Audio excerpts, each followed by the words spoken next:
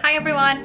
Today is Sunday and nag-decide kami na Sunday is gonna be a relaxed day. Nag-grocery kami to start it off and then cooking. Sunday is usually cooking time. So as of today, as of now, it's currently 9:20 AM kasi nag-grocery kami ng mga around 8. So I think around 8 or 7. Nag-breakfast kami at around 6 and today mag-bake ako ng banana cake. So I've been looking at a new recipe this time. This is from the Otaku Yakisoba sa YouTube and I'll try if how effective this is gonna be. And at the same time, mag-a-add tayo ng twist, which is our sour cream para smooth and moist siya sa loob. So let's start.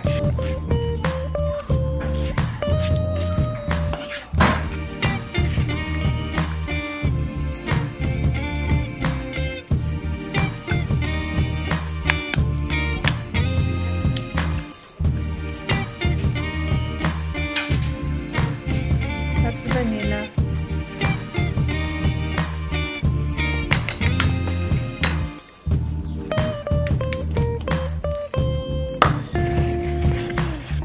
One. And then 1/2.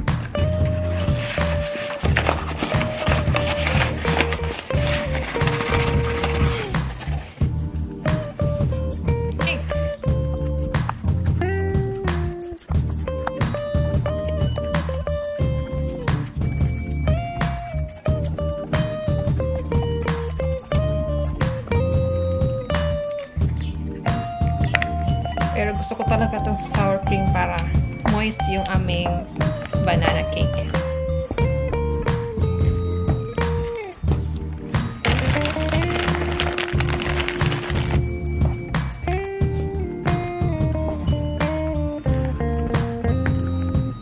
Ganyan lang ng butter yung pan.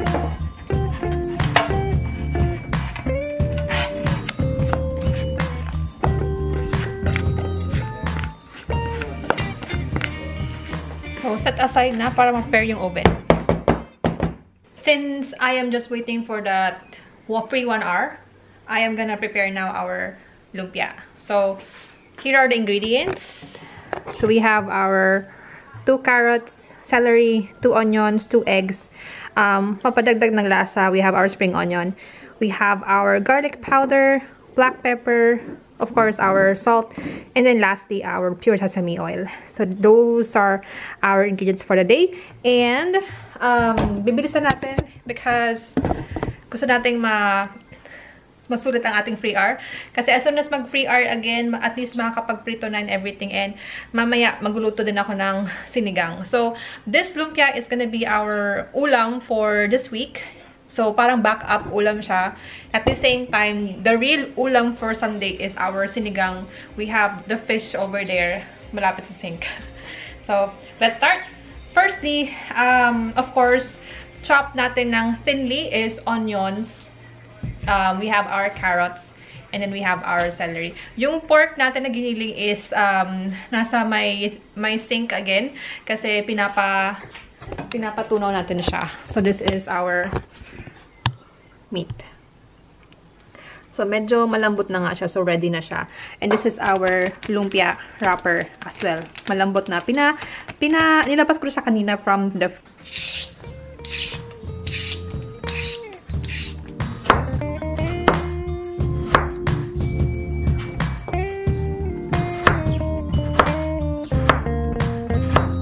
So, as soon as you're done chopping, kailangan mo lang gamitin ito. So, this is the only one that we have. And then, you need to make sure.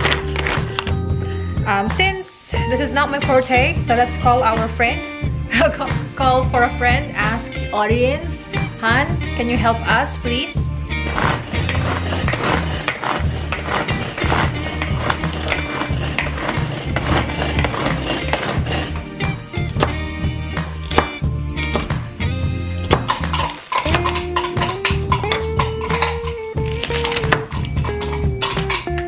Google, next please.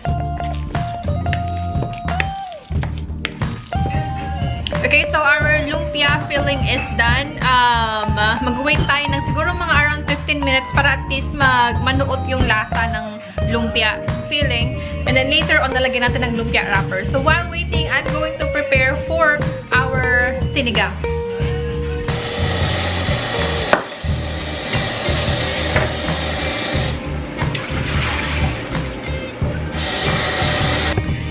So, naka-prepare ng ating ingredients for our sinigang.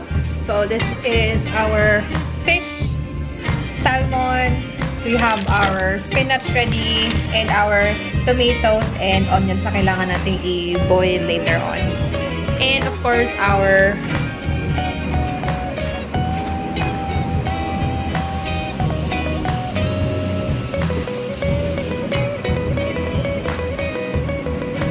So, para equal lahat yung distribution ng lumpia, 60 pieces of lumpia, I think. O, pili ko mauubos natin yung lumpia wrapper. So, tapos na yung mga lumpia. Halos 40 pieces yung nagawa namin. Nilalagay na ni Noel sa container. And, tapos na rin yung ating banana cake. And, tapos na rin yung ating sinigang. So, nagbo-boil na lang ako ng egg kasi meron pa tayong tirang filling ng lumpia. Gagawin natin tong embotido. Ayan na yung embotido. Naka-ready na siya. And waiting na lang siya for steam.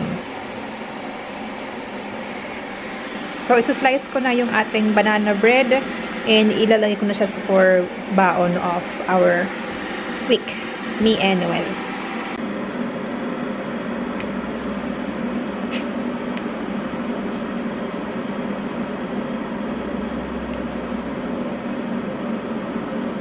So, total of 3 na ulam for 2 hours. So, meron tayong lumpia, sinigang, embotido, and then meron pa tayong prep na snack, which is our banana cake. Everything in 2 hours. And that's gonna be the ulam for like 2 to 3 days. And snack for a week. So, ayan. Mag-wait pa tayo ng 1 hour for the embotido. And since non-stop tayo, and non-stop din sa pagtulong si Noel sa paghugas and mag-vacuum kanina, dahil dun sa free 1 hour, and then mag dryer and washing machine. Teamwork. That was teamwork. So, since pagod na pagod kami, magbe-break time muna kami for like 30 minutes. Pahinga muna for 30 minutes. Watch muna ng movies for 30 minutes. Upo-upo muna. And then after that, kakain na tayo ng lunch. Lunch time na. Yes.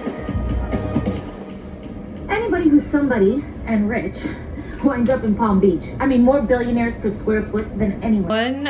Tapos na ako kumain. Since ako nagluto, and tinulungan ako ng konti ni Noel, so siya ang mainly ang maghuhugas. So, parang alternate na kami. So, siya ang maghuhugas, and then, yeah. The entire afternoon, relax, and ano na lang kami, pahinga. Yun lang. Hi everyone! So, ayun, kita si Noel sa video. So, ayun, so mag-video ako today kasi darating si Trixie saka si Don, and naglinis kami ng, ng madali. And sabi ko, hindi pa pala ako nakapag-video ng house tour. So, mag-house tour tayo ng mabilis lang. And then, darating na sila Don saka sila Trixie. So, ito yung main door natin, if you can remember. And as soon as pagpasok nyo sa main door natin, is makikita nyo yung aming washroom agad, laundry area. Makikita nyo yung aming laundry area. So, meron tayong dryer, washing machine, and may mga plants din tayo dyan.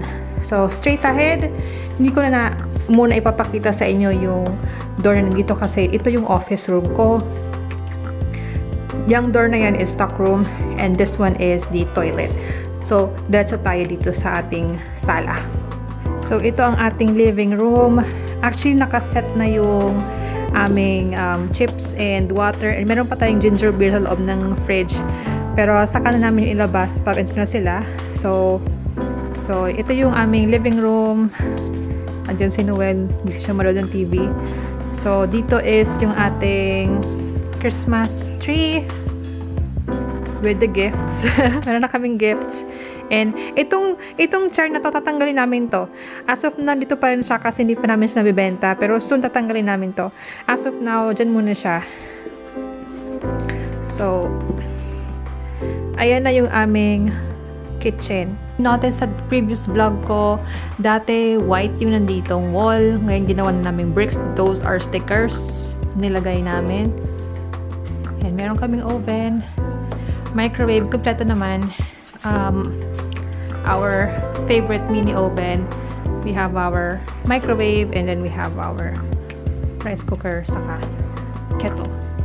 Pinaka-favorite ko talaga sa kitchen kasi open siya. So, halos malawak siya actually. Malawak yung kitchen natin and pwede ako mag-prepare ng foods dito sa counter and malaki. Full fridge, malaki. And then, andyan yung ating table. Kasyang-kasya naman pala siya. Yun lang. Ganun lang as of now yung bahay namin. And waiting na kami kay Trixie and kay Don. Hindi ko na siya i-vlog kasi may share mga confidential chika-chika na yon. So, i-update ko na lang kayo what's gonna happen after Don. Okay.